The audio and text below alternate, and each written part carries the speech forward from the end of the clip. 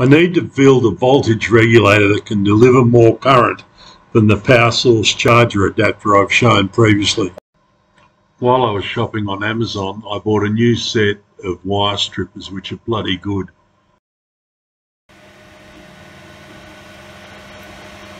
This here is a prototype power supply I built that I used recently when I was camping up at the Big Red Bash, and this green top with the voltage regulator on top and just this cigarette lighter adapter on it, I used with the Makita Battery to run my Cpap machine.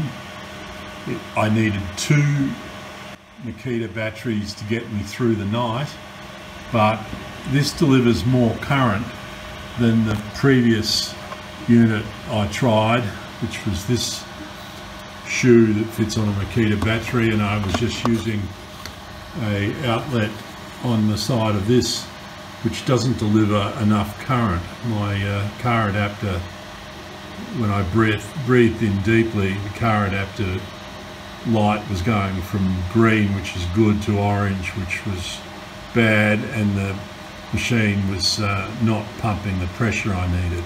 So this was a good trial unit. It actually runs my Cpap machine, but not at the higher pressures constantly. So that's a torch and a USB port. This unit, using basically a shoe like that with just the 2 terminals, I've got the negative connected to the multimeter. You can see the base battery voltage at the moment is 20.28 volts. Now it says Makita batteries are 18 volt. It will drop to 18 volts as it wears down, but that needs to be regulated down to a voltage similar to a car battery or a car cigarette lighter type voltage, which is up around as high as 15 volts. So that's what I've achieved here. I've got this wire plugged in to the cigarette lighter and comes around just to that terminal there, which is the red positive, and I'm getting 14.7 volts, which is a good voltage for the DC to DC converter car adapter that plugs into this system, and it will deliver that sort of voltage until the battery itself decides it's discharged down to a level where it will stop delivering power. It's a safe point built into the battery that stops delivering power, and your machine, your Cpap machine, stops at that point. You usually wake up because you've lost power to your machine and quickly swap another battery into it. I got through 3 nights sleeping like that up at the Big Red Bash because my car battery was having problems, and I was getting the Makita batteries charged on a Makita charger like that one by a mate that had a inverter and solar panels on their rig up at the Big Red Bash. So as long as I went to bed with 2 charged Makita batteries, I could get through the night. And it's this rig here, this prototype, that's prompted me to go ahead and build the new item, which has the voltmeter and the cigarette lighter built into the casing and an on-off switch on it as well. As I said, this was a prototype. It utilises an LM7815 15 volt voltage regulator. You can see the little one just sticking out the end under that black wire there. That's part of the heatsink for it. Just a little LM7815, which is a 15 volt regulator. You get a 0.6 volt drop on the output of that when you connect it to the base of a power transistor. Now I've used a real old school power transistor, a 2N3055. I was using these 40 years ago when I was at college doing electronics.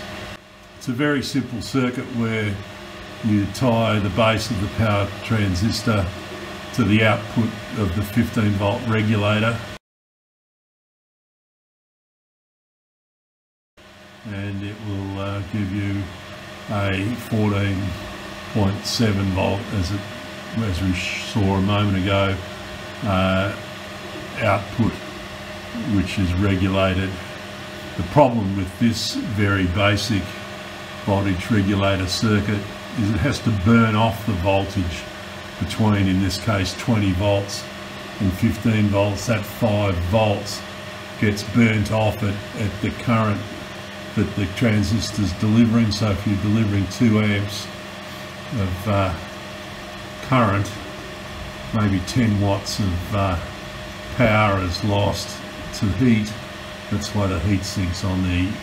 Look, in reality, when I was using this on my Cpap machine, that heat sink was just, you could just feel a very low temperature, low heat going into that heat sink, but it's there, and it highlights that it's not the ideal voltage regulator circuit for doing what I'm doing, but it will work for now, and I will look at some sort of switching voltage regulator that is more efficient than this in future.